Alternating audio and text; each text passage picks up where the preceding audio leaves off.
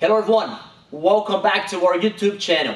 Today Ken and I are going to demonstrate 3 ways of doing the guard retention when someone tries to do the stag pass. The first one we're going to demonstrate is very simple, but remember, safety first. When I say safety first, it's because of this. If I stack Kennedy the way I'm doing so, if Kennedy goes straight and I keep applying the pressure the way I'm doing so with my chest around Kennedy's hips, sooner or later Kennedy's going to get hurt. When someone stacks you, Kennedy's going to pick one side and Kennedy's going to roll over his shoulder. He's rolling over his right shoulder. When Kennedy does that, Kennedy's going to complete the roll the way he just did. He's going to look at me and he's going to roll back and he will put it back to the guard with the control the way he just did right now. Why? Because if I push Kennedy this way and he can't deliver the legs, and if I move to the side, if Kennedy's not seeing me, I'll be able to land on Kennedy's side mount. If we do the way I just showed you right now, which is I'm trying to stack Kennedy straight, Kennedy's going to roll over his right shoulder.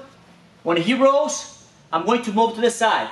He'll follow me and he'll be able to roll, keep his knees towards his chest the way he just did, and Kenny will be able to play guard. Once again, Kenny's playing guard, and I went for the stag pass. Instead of going straight and let the person stag you and you get hurt, you roll over the shoulder and tell your partner to not put a pressure, then you can practice, and Ken is going to roll back, hiding his head and pulling back to the guard. And we're going to do the drill once again on the other side. I stack Kennedy, he rolls, and Kennedy roll back. And I stay in front of Kennedy. If I need to use my footwork later, I can use my footwork, okay, to do the pass. I stack Kennedy, and Kennedy will roll, he'll pick one side, he rolls back, and Kennedy will be able to put it back to the guard. Move this way, please, Kennedy. I'm going to repeat it again. Instead of going straight, my goal is to stack Kennedy straight. My goal is to do this, there. And I'll be able to put a lot of pressure on Kennedy, and Kennedy will give up on the position, and I'll be able to take his back, yeah, or pass his guard. As I stack Kennedy, he's going to pick one side. Drill the fundamentals. He rolls over his right shoulder, and Ken is going to roll back, and Ken will be able to put it back to the guard. Again, on the other side, and roll back. Perfect. When you finish this one, you have to drill it over and over and over and over again. You understand this one? Yes, Cobrinha, I understood this one. Now let's move up to the next one. Cobrinha, when do I use this one? Remember, when the person stacks you and they take the pressure off you. And Cobrinha, I am not following you. What do you mean? I'm going to demonstrate it once again. If I put a pressure on Kennedy the way I just did to do the stag pass, yes? Kennedy is going to roll on his shoulder. I was expecting Kennedy to stay here, then it buys me time to do the pass I want to do. But when Kennedy rolls over his shoulder, it seems like I'm going to take a little bit of pressure over Kennedy. If I do that, Kennedy's going to look where I am at, and he's going to roll back. If I'm here, where I was at, Kennedy will be able to put it back to the guard. Okay? That's when you use the first one. My goal is to do the pass. I'm going there, he picks one side, when he rolls, I'm already there, on his back. I'm going to do it once again. He rolls over, I'm expecting Kennedy to roll. When he rolls over his shoulder, I turn around, and I'll be able to end it up on Kennedy's back. When I try to stack Kennedy, Kennedy's going to pick one side. When Kennedy picks one side, I'll try to take Kennedy's back, and Kennedy's going to get the underhook to not let me take his back. I'm going to stack Kennedy, slow, He's going to pick one side. I'll try to take Kenny's back immediately. Kenny's gonna fall on the side. And if you notice that from this angle, Kennedy, he got the underhook. When he gets the underhook, I have two options. One, if I keep putting pressure over Kennedy, Kennedy's going to bump me and he's going to end it up on my back. Second, I saw that Kennedy, he got the underhook. I move back, I disengage, and Kennedy will be able to play guard.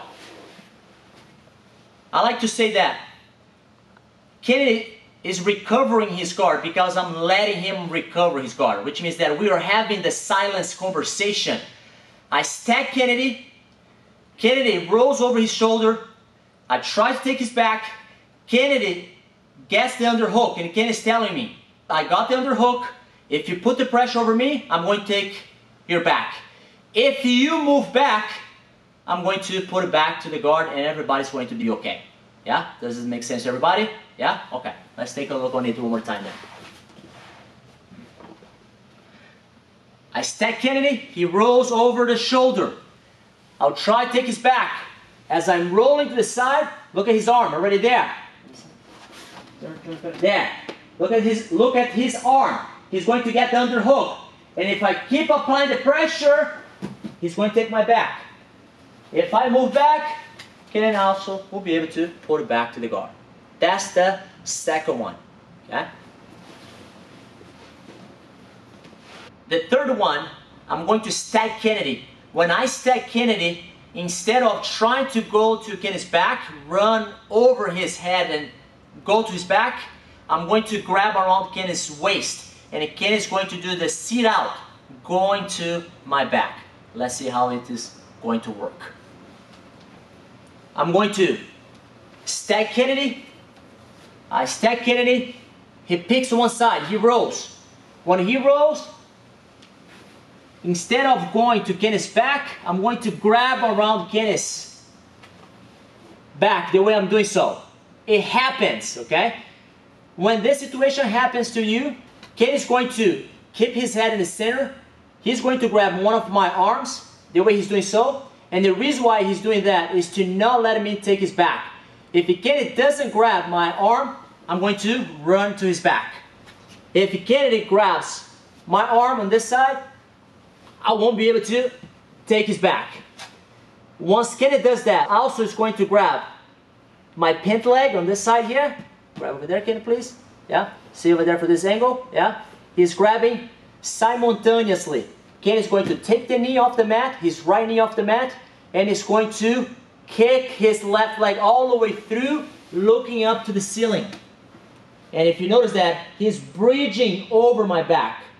And when Kennedy does that, I don't have anywhere to go from this position, and Kennedy's going to turn around, and Kennedy will be able to end it up on my back. We're going to do it in one motion. First one, Kennedy's circling his feet. I time it just to practice. He has the space, he delivers the leg back. Again, the other side, he delivers the legs back. So he circle his feet, I time it. The second one, try to run to his back. He gets the underhook, and I move back, Kennedy puts back to the guard. The other side, I time it, there, try to take his back, Kennedy gets the underhook, and Kennedy will be able to pull it back to the guard. Third one,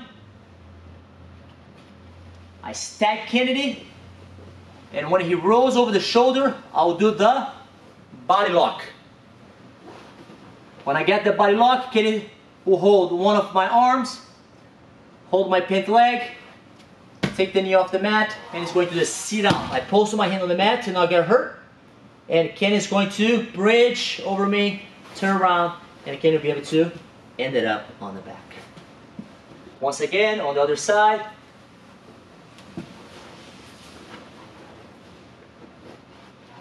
Ken is going to grab my arm, he's going to just sit up, and he's going to bridge, turn around, and Ken will be able to end it up on my back. Alright everyone, thank you very much for watching our YouTube channel. And I hope you guys have a great time watching the 3 great techniques we showed you when someone stacks you to not get hurt. When someone stacks you, you can use number 1, number 2, and number 3 to take your game to the next level.